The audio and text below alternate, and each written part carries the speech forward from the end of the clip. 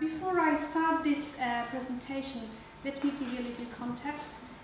This project is, I started this project, it is like a pet project for me. I know we have funding, I'm sure we can echo with this personal experience of mine. We always have our own pet projects, and then we have funded projects. So this project, basically, I started in 2012, but more seriously from 2013.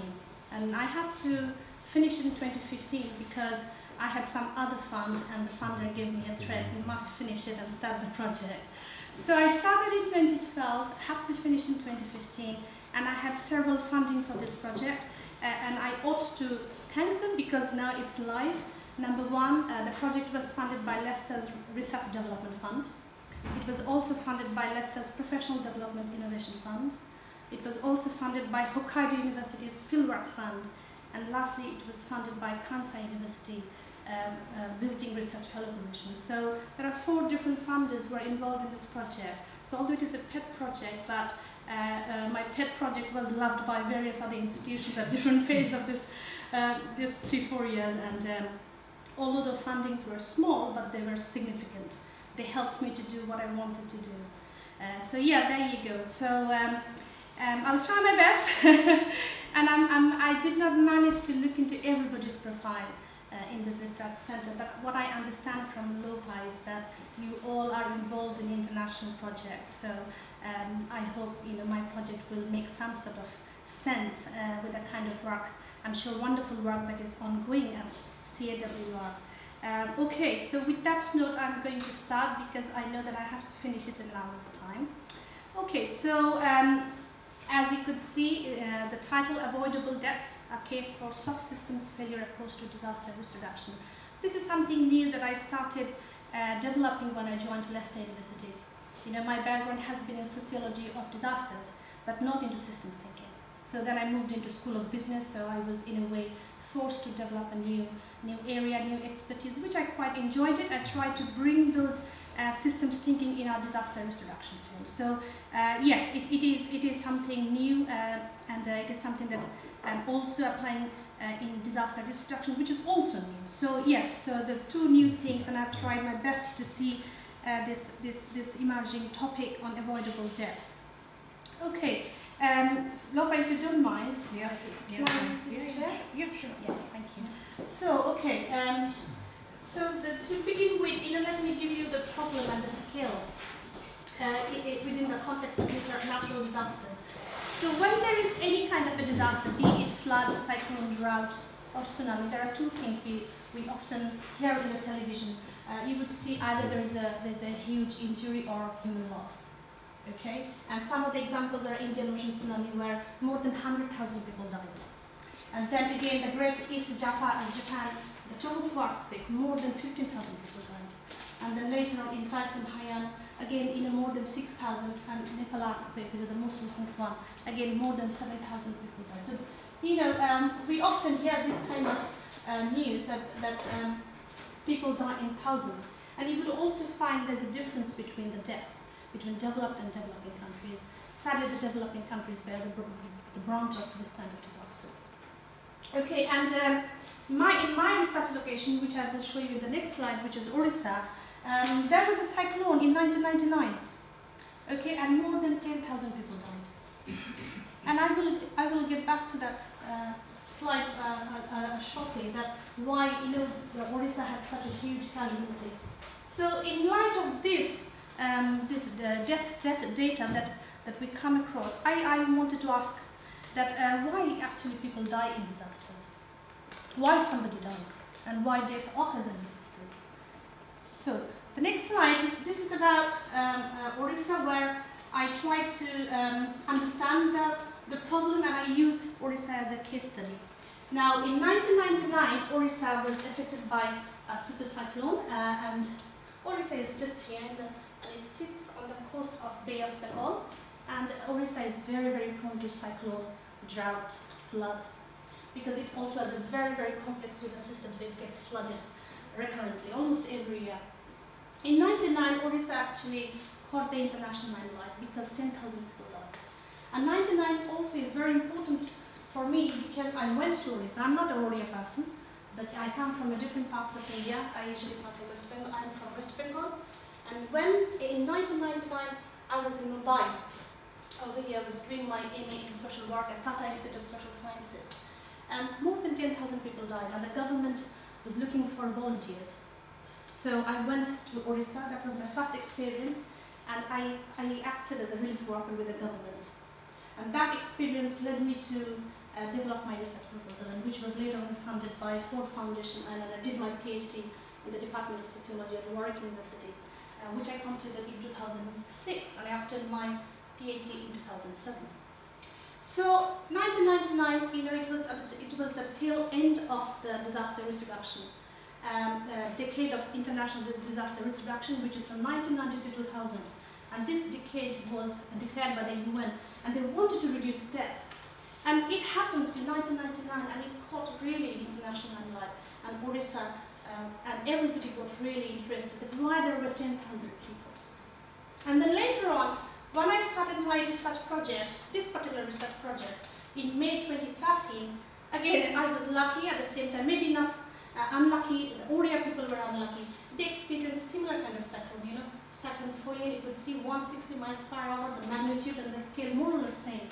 And the government was able to reduce the death from 10,000 to 86. So Orissa became an important case for me. So I really wanted to understand why there were 10,000 people in 1999. You know, why 10,000 people died, and how come the government managed to reduce death to 86.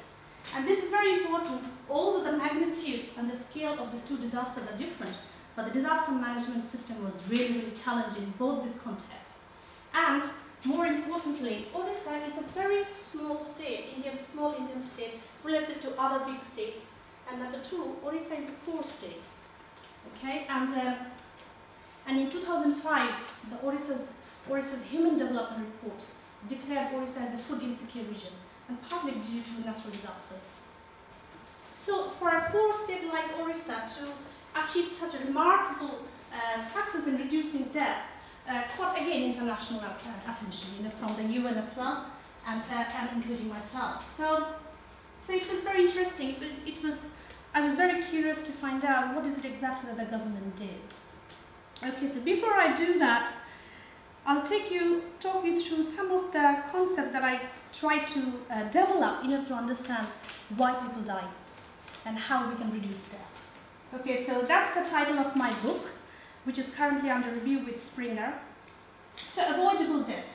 So my argument is that actually the deaths that happen in disasters, most of the time, we can avoid them. And we can avoid them partly because we had tremendous success in terms of science and technology. The early warning systems have advanced dramatically.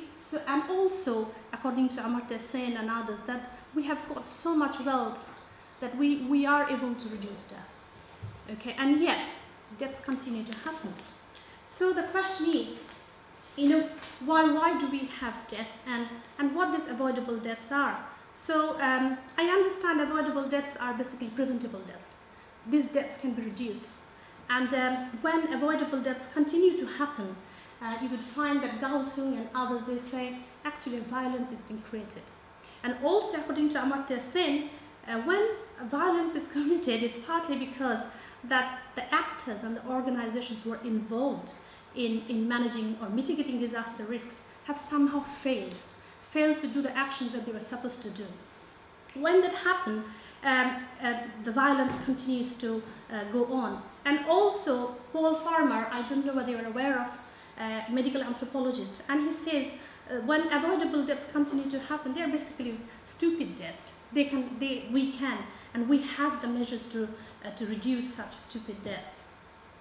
And also, according to Amartya Sen, these preventable deaths, when they continue to happen despite all the resources, actions, and the knowledge that we have, they are basically intolerable injustice. It's partly because injustice is being done to the individuals who could have been either evacuated prior to the disaster or could have taken to the proper emergency shelter, but somehow the government didn't manage to do. And it continues to happen. not just in developing countries, also many times in developed countries. I mean, last year I had the opportunity to go to Hiroshima, and I did conduct a fieldwork for a month in Hiroshima. In 2014, Hiroshima had a landslide and 76 people died. And it was surprising for a country which is so developed economically, socially and technologically. I mean, yes, 76 people died. So it's not just happening only in the developing world, but also, there are instances that happens in the developed world. And we all know America is another example where during the time of Hurricane Katrina, we had a very high number of death toll. So these are some of the arguments that I have tried to bring in from the developmental economics and theories of violence to understand how, when deaths continue to happen, the violence. These violence are, in a way, in the context of disasters, are event violence, because the violence has been commenced there and then because the actors were involved in mitigating risks on individuals and communities somehow have failed. So according to Amartya Sen, so what do we do when the intolerable injustice continues to happen? He tries to provide 3 solutions. Number 1 is high priority. So the high priority, what he means is that the disaster management system should somehow prioritize reducing death. Currently, that prioritization, that high prioritization system is lacking. Number 2 is goal. So somehow the government or the disaster management system should come up with a goal which is like an overall objective to bring different actors and organizations together to say, hey, we want to reduce death. And that should be our motto and mission statement. And I will be able to show you how some of these theoretical components were manifested in the context of Orissa in 2013, where the government managed to reduce deaths to 86. And lastly, Amartya Sen talks about accountability. Currently, the accountability system is emerging in the context of disaster risk reduction. I'm working with UNISDR. I'm developing one. I'm co-authoring, actually. Co-authoring one of the Sendai's, I hope you all are aware of Sendai framework for disaster risk reduction. No, so Sendai framework is something like the Sustainable Development Goals. So the Sustainable Development Goals is an international framework, but all the UN member states have to use it when they are trying to practice and implement development. Likewise, for our disaster risk reduction people, we have something called Sendai framework for disaster risk reduction. It is an international framework. And more than 185 countries have ratified it, and it is again the time scale of this Sendai framework is 2015 to 2030, and I was able to take part in the Sendai framework. I also played a key role in providing an input into the Sendai framework. Sendai is in Japan, and I was also in Japan in 2015 when this international framework was ratified by more than 185 countries. So accountability system is currently lacking in disaster risk reduction. We don't have a thing called accountability. If the government fails to protect or evacuate people, there is no way you could penalize them, because the disaster management system is not based on right-based approach. As a result, you would find many a times the national governments ratify these Sustainable Development Goals or the Disaster Risk Reduction Framework. But if they don't do, the UN or the UNISDR cannot penalize the national government or the state government or the government below the state government. So accountability is really, really new, and we are now trying to develop an accountability guideline for Sendai framework, which we will try to pass it on to the UN member states and see whether it works or whether it will work. Maybe not, but it's a start. Okay, so I am using this avoidable death lens to understand and also conceptualize the way the death can be reduced and death can be avoided in resource poor context. So the nation doesn't have to be fully developed, and yet the poor nations such as Orissa, India, Bangladesh, or other parts of South Asia or in Africa, they can reduce death, but we need to bring in the concept of avoidable death to understand how we can do it and how inactions can be improved, and how skills and expertise can be improved by bringing the lens of avoidable death and violence and intolerable injustice. But to go back to the other theory, so what is it that we know and what the people are saying why people die? These are some of the traditional theories that I have tried to bring in. Generally speaking, we have two overarching theories. One is the risk, and I'm sure that some of you have come across this theory of this perspective on risk. That's number one. Number two, the second perspective is the vulnerability perspective. But my research goes beyond these traditional theories. But before I do that, I will talk you through briefly what is this risk theory and how they try to understand why people die. Now, the risk theory is basically the mainstream theory. And this mainstream theory and this theory is largely advocated by the UN. And also you would find this risk theory is advocated by the geographers, natural scientists, climate science, so on and so forth. For them, they use three parameters to understand why people die. Number one is the intensity of a hazard. So for them, the higher the intensity of a hazard, the more likely it is to kill people. Okay, since the focus, so my focus was in Orissa, and the government tried to give the explanation that the cyclone was, unprecedented. Often we will hear that the flood was unprecedented. Often you would hear this is the flood that has happened after 100 years, So the intensity was so huge that the existing disaster management system did not manage to cope. As a result, people died. Okay, that's number one. Number two, you would find by seasonality of a hazard. Hazards are seasonal, and we would also see that human deaths are also seasonal. For example, the month of November in the subcontinent is cyclone prone. So we have found that more than 32% of cyclones' death happen in the month of November compared to other months. It's the same in the UK. The monsoon, the flood, the winter monsoon is largely during the winter time, whereas the monsoon and the floods and the cyclone in the subcontinent is from May to September. And the third one is spatial diversity. The geophysics of a hazard is spatially determined. So, for example, India is diverse, and we have different regions, and the different regions experience different kinds of hazards. So, for instance, the east coast of Orissa, if I take you back to my second slide, yeah, so you can find this whole coast of the Bay of Bengal. We experience, cyclone floods, well, we don't experience tsunami, but mostly cyclone, flood, heat wave, and most recently lightning.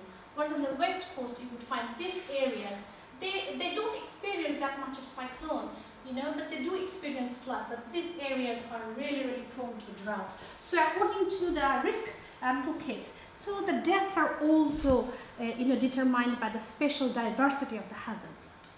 So these are,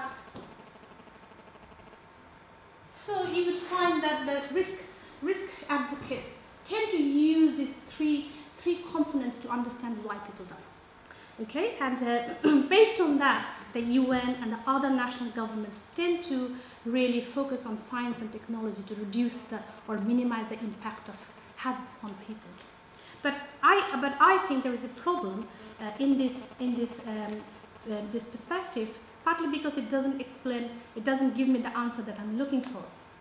For example, yes, they are able to tell us based on the intensity, impact, seasonality, and the spatial diversity of a hazard that people die, but it doesn't tell why some people are more vulnerable than others. So you would find, if we disaggregate the global disaster mortality data, we find that more females tend to die than men. Okay, so in the tsunami, Indian Ocean tsunami, 100,000 people died, but more than 70% were women. Okay, so likewise in 1991, 100,000 people died in Bangladesh, but most of them were again women and children. So there is a the data, when the mortality data is disaggregated, we see different kind of a different kind of a scenario there. So then the second view is on vulnerability perspective. That the vulnerability people are able to give us some more insight into why some people are more vulnerable than others. Now this perspective has largely come from the geographers, and they were able to give us some sort of an understanding why some people are more vulnerable than others based on some of these determinants. Number one is biological. So they say that men are physically stronger to withstand a cyclone or a drought or a flood compared to women. And we have found in South Asia that often women have been drowned, partly because women in Bangladesh wear sari, and the sari, sari, yeah.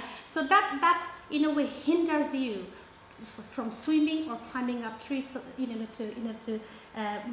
withstand the impact of the hazard. That's the social side. But I was talking about the biological side. That they argue that men are able to withstand the impact of the hazard better than a woman, and men are also able to climb up faster than a woman. And a woman with a young kid, it's even far more difficult for them to run. When they know that the cyclone is going to make a landfall. That's number one. Number two, they also try to understand based on social vulnerabilities, and these vulnerabilities can be understood through caste, class, gender, and age. In my own research in Orissa, I found, because I studied multiple disasters from 1999 to 2003, where I tried to understand how caste, class, and gender affects the survivability and also recoverability of the women. And we found that upper caste women tend to survive, mitigate, and also recover faster compared to a woman from a low caste.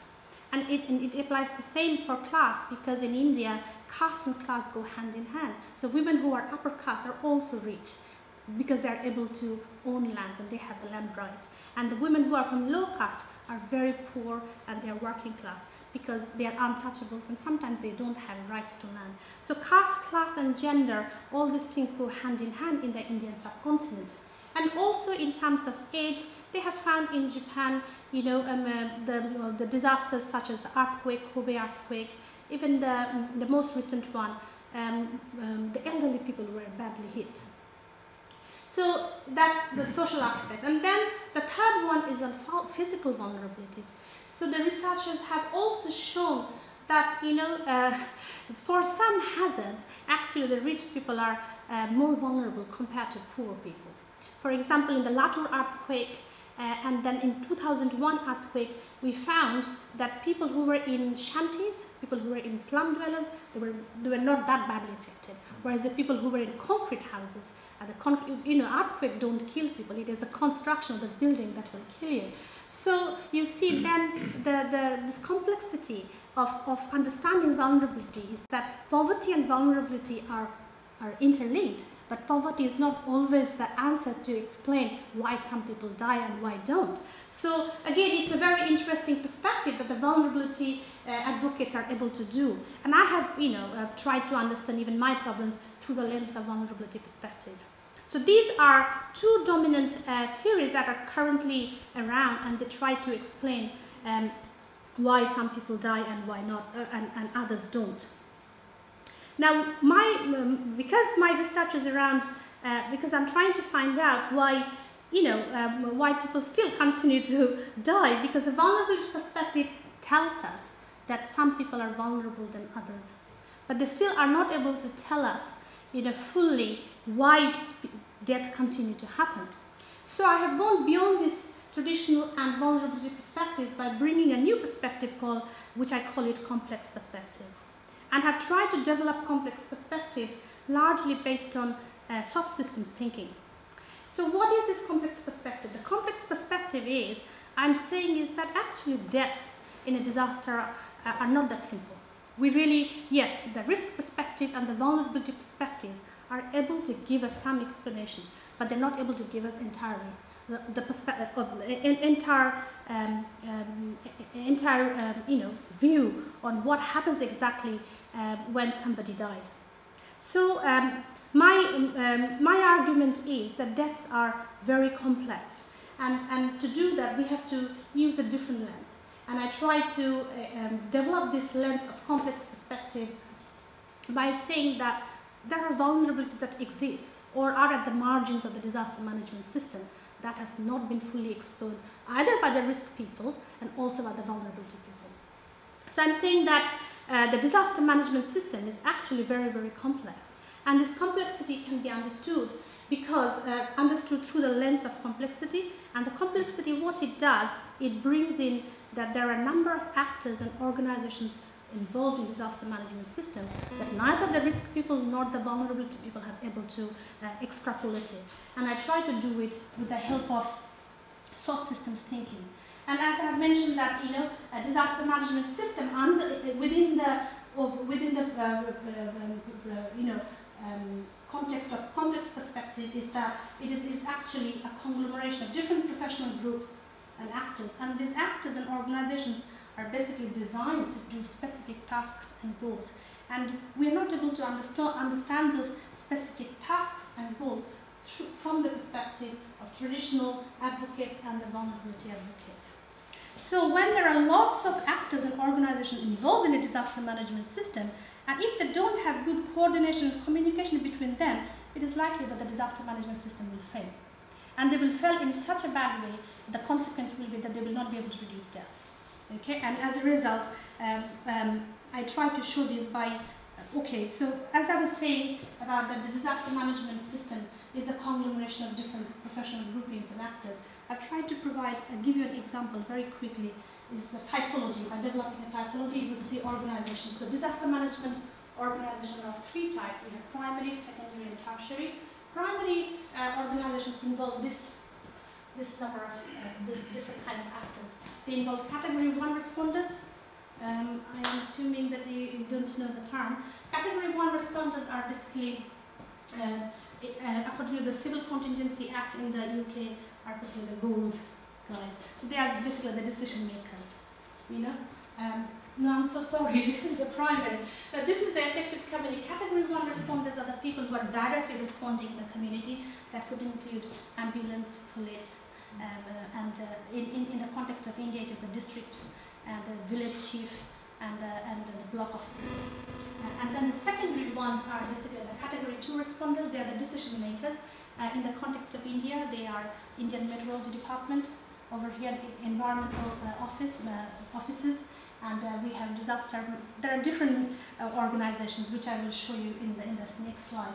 So category 2 responders are largely the decision makers, and the tertiary are the global responders such as the UN, World Bank, federations, and things like that. So what I was trying to say is that actually disaster management system involves lots of actors and organizations at different levels, and they are spatially segregated. So and as a result, disaster management system is not that simple. It's quite complex. So somehow within this organization of actors, if somebody is not able to do the job they are supposed to do, that will have a domino effect all throughout. Okay, so this is an example, as I said, of the primary, secondary, and tertiary. This is the complex disaster management organization actors in Orissa. We have the Revenue and Disaster Management Department, Special Relief Organization, Orissa State Disaster Management Authority. These are all category 2 responders. Then we have Disaster Management Act, which came out in 2007, and that is now, this act was passed by the government of India. So as a result, the government of India also belongs to the category 2 responders. Then we have State Disaster Management Authority, the State Executive Committee, which is headed by the Chief Minister. He is an elected member, the head of the state. These are all category 2 responders. Now these are actually the category 1 responders. And Indian Meteorology Department is also category 2 responder. UNDP, NGO, UNDP is tertiary. INGOs and federations are tertiary. NGOs depends, if they are national, they will be category 2. But there are so many NGOs in Orissa, and basically Orissa did not have any NGOs before 1999. They had very few, only 1 or 2, but after 1999 they had more than 3,000 at the moment, So lots and lots of NGOs are working. So this is the context within which the disaster management system works. And what the risk and vulnerable people are not able to tell us, what happens within the system and how this system works. Are they active? Do they take decisions? If they are being passed down by the government of India or by the state government, and so on and so forth. So we are not able to understand those vulnerabilities. We are not able to understand the actions and the inactions that these organizations and the actors do from the lens of vulnerability and risk perspective. So it's only the complex perspective that will allow us to do that. Now this is an interesting one. I don't know what is this. It is I'm sorry, it just got. Just press the minimise button. Go to no, and then minimise it. Where's the minimize? Oh yeah. No, you need to press no first. No. Okay, so yeah, and also, to really understand this complex perspective, I have developed 3 more components, and to do that, I have tried to develop another new terminology, which I call it systems failure. And the systems failure is basically from risk crisis theories, and I don't know whether you're aware of Charles Perrow. Charles Perrow was the first guy who tried to explain why systems fail, but his failure was in the context of high-risk systems, which are nuclear industries and so on and so forth. According to Charles Perrow, accidents happen due to human and technology error. But this human technology error wasn't understood very well, but they somehow, the organizations, if there is an accident, they will take it as an operator's or error. So the operator gets blamed that the operator didn't do the job properly. As a result, there was an accident, and the accident happened in such a way that, and he also tried to explain when, because the high-risk systems are so complex, so if something goes wrong in one place, it will have a domino effect. And the mistakes will happen so fast and so rapid, then it goes beyond the human imagination. They cannot really understand how to sort that out. But those complexities were somehow are not picked, not given attention by the organizers or the managers or the executive team, but somehow somebody, an individual, gets blamed, and Charles Perrow calls it an operator's error. And the second one is James Reason. James Reason takes forward Perrow's idea of accident and an operator's problem by bringing human errors. And he talks about that, yes, in high-risk systems, the technology fails and the operator gets blamed, but there are also errors that humans do. And then lastly, we have Decker and Checklin. So these are some of the Decker and Checklin also talks in the context of high-risk systems to tell us how systems within an organization can fail when actors are not able to do their job properly. So based on basically soft systems thinking and the theories of risk, crisis, and disaster management, I have developed 3 components of systems failure to explain how the disaster management system can fail in not protecting human lives. The 3 components are coordination, communication, and subjective worldviews.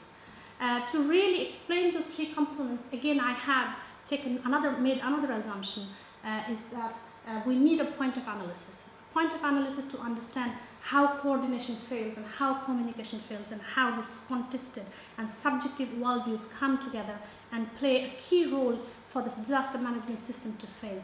And I have to do that partly because, when these actors and organizations are trying to mitigate risk and trying to implement some of the disaster management policies and programs that the central government or the UN is telling them to do, it is not possible, humanly not possible, to observe the things that they are doing in Orissa or in any other parts of the world. So I had to somehow, come up with another assumption to see how I can really see those failures that is happening during the time of disaster. So my point of analysis I decided to take is something called core information. So what is core information? In simple words, core information is the early warnings. And these early warnings are basically generated by the Met Office, and then Met Office in interface with technology, and then the humans try to interpret the intensity of the hazard. So this core information is vital for a disaster response system to function properly. If the core information is not passed on properly, there will be some problem. So for example, I have tried to explain that how this core information can get stuck in those different disaster organizations that the actors are involved. Number 1 is coordination failure. Okay, so according to Comfort, the core information is vital because the core information tells you, because my hazard is cyclone, for cyclone we need 48 hours, especially, before 48 hours all the evacuation has to be completed, because within 48 hours you really can't do anything. That time the response system cannot function. So what Comfort is saying is that actually prior to 48 hours, the disaster management and the actors involved in mitigating or evacuating people, they ought to get that information. So if that information is not reached to the actors, they will not be able to develop an effective disaster response system. So that the great example was the Indian Ocean tsunami in 2004. There was no core information. There was absolutely no core information for the responders to evacuate. It just happened because there was no early warning system in place at that time. That's one great example. Number two is the communication failure. This core information can actually get stuck in different contours of different organizations. Number one is physical disruption. So when there is a disaster, let's say flood, cyclone, as you know, my case study is focused on cyclone, most of the time you would find there is a power cut. And these days we tend to use mobile, internet, television. When there is a power cut, you're not able to communicate. So that's number one. So when there's a massive physical disruption, there is no way that the central government or the state government could pass on that core information to the primary responders, so they will not be able to do it. Number two is hierarchy. Sometimes what happens, the core information is generated in time, but the hierarchy, because the disaster management system is so hierarchical, the core information gets stuck. And it gets stuck in such a bad way that it is not passed down to the responders. And the classic example is the Fukushima. The TEPCO knew it that they are sitting on the bedrock of earthquake and the technology is dated. They need to update it. They did nothing. They just sat on the bottom. And the inaction itself was a political act. So then the meltdown happened. So the hierarchy is very important. Another example was in 2012 in the Horn of Africa. FuseNet was able to generate the core information 11 months before that there is going to be a drought. Yet the government did nothing. It got caught up. So that's one thing. The other thing is also accuracy of early warning information. This is very, very problematic. Sometimes, the Met Office generates early warnings, and because the weather is so dynamic, sometimes they get it wrong. And when you get those kind of information time and again, inaccurate information, people don't tend to take it seriously. So mistrust is very, very problematic.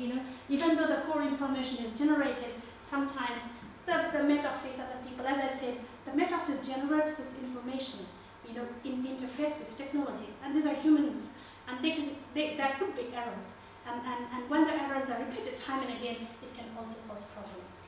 So that's the second thing. The third thing is the subjective worldviews. As I have mentioned, that the disaster management system is so complex, and they're all spatially segregated.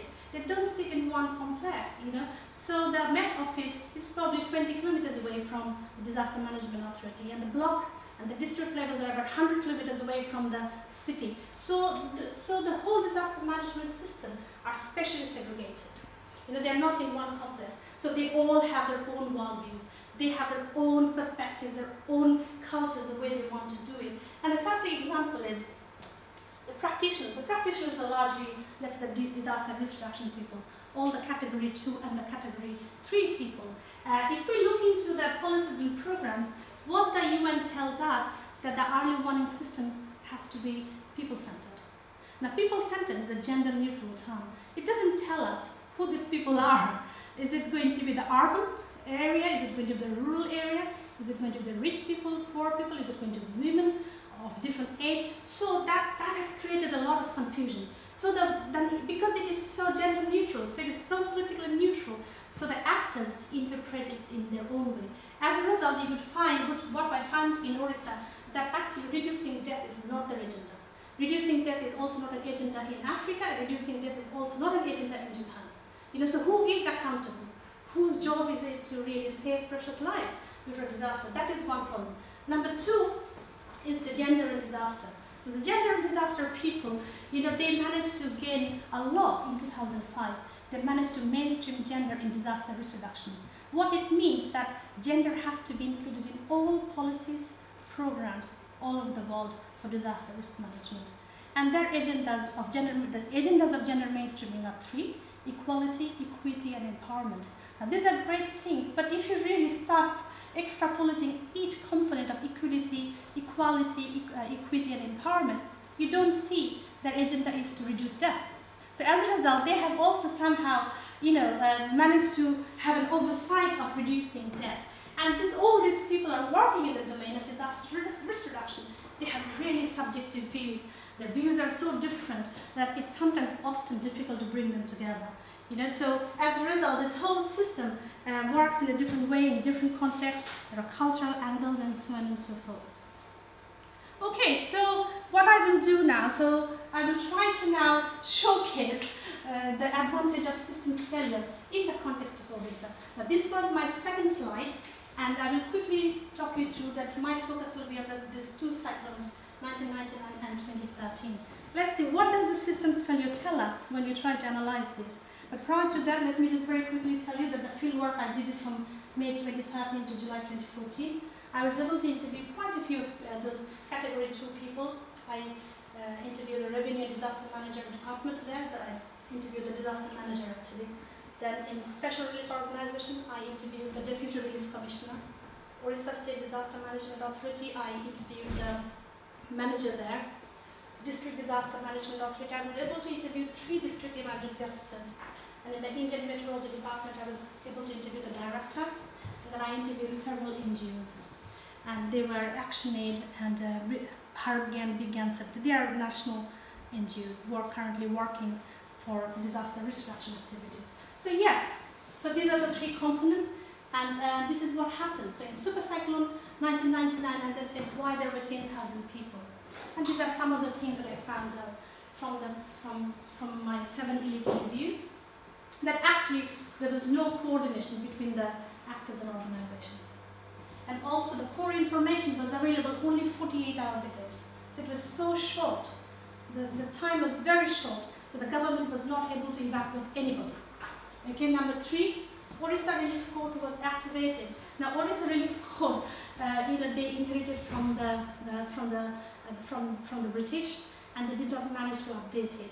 So they never used the policy before. It was only after the cyclone they activated it. So the disaster response system was very, very reactionary. So it wasn't proactive. Number 2, number 4, no authority to monitor relief and rescue. There was absolutely nothing. There was a chaos, total chaos. They could not do anything, and also they did come up with some relief and all, but they were looted. So the relief did not reach the people. And then also, there was absolutely no plan or any planning. In terms of communication, the early warning system was really, really underdeveloped. People were only able to talk with each other through telephone, but there was a power cut. There was no power for a month or so. You could see, so the communication was very poor. Early warning system, as I said, was very underdeveloped. They were not able to generate that core information. They were able to do it only 48 hours ago. And then the communication system to disseminate information and warnings was underdeveloped. People did not have mobile phones in those days. There were no ham radios. Television wasn't working. So people really didn't receive the information there's a cyclone coming. And lastly, limited forecast technology to generate core information. Orissa, as I said, Orissa is a small and poor state. They did not have any early warning system. They were able to receive the early warnings from a neighboring state, from West Bengal. So they did not have any mechanism to generate their own core information. That's in terms of worldview. The worldview was very complacent and conservative. The government did provide some early warning system, but nobody took it. Nobody took it seriously. So we will be able to finish it. Okay. So and there was no goal set, and the goal to reduce death was not set because there was no political leadership. The chief minister was Giridhar Gamang at the time. He just totally, he just could not rise up to the situation, and he was deposed, and he was from Congress, Indian Congress Party, and after '99, Congress Party totally lost, and they never managed to come back to Orissa again. And lastly, a fatalistic mindset. So people really didn't take it seriously. Lastly, in terms of cyclone fooding, we could see the difference. So according to the IMD director, Indian Meteorology Department, the coordination was excellent between different actors and organizations. And they were also able to generate the core information 96 hours before, it was 4 days. And that 4 days gave them the opportunity to really evacuate more than 1 million people. And I'll show you in the next slide. I think we're running short of time. Okay. very quickly you could see, you know, the communication systems just, it developed so fast, and these different channels of communications help to pass out the information about the cyclone foliage. And lastly, in terms of the worldviews, I just want to focus on this goal. Actually, the Chief Minister, Naveen Patnaik, was able to set a goal, and it was called mission statement. And the goal was zero casualty at any cost. And this message was passed on from the top to the bottom. And so when I interviewed the category 2 and category 1, they were able to tell me, this is not my, you know, this quotation is from the respondents, and they said, our Chief Minister told us to reduce death, and we did anything, whatever we could to reduce death.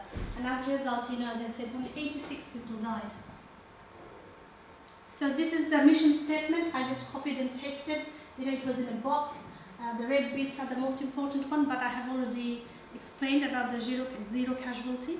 But yeah, so what was the outcome? Only 86 people died. The government was able to evacuate more than 1.2 million from 18 coastal districts. And in my sample districts, you know, they evacuated more than 114,000. And this evacuation operation is considered to be one of the largest operations in India in 23 years.